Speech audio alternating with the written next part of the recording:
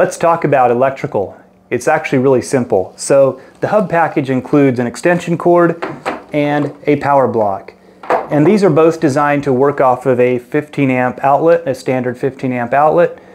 So you'll just need to get a little bit creative if you plan to plug everything into that one circuit, into that one outlet.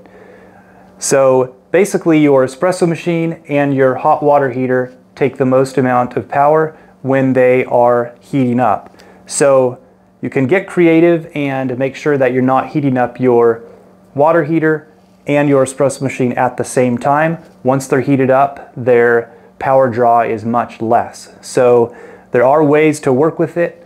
However, for high volume, we do recommend purchasing another extension cord and plugging your espresso machine into a dedicated circuit. That way you're not overloading everything on one circuit. Now, make sure that that dedicated circuit is not just simply another outlet. It needs to be on its own circuit. For 220 espresso machines, you can still use the same 15 amp outlet, power block, and extension cord for your smaller devices like your grinder, your hub, and all of those items, but then use a dedicated 220 extension cord that would go directly to your espresso machine. Let us know if you have any questions. Thank you.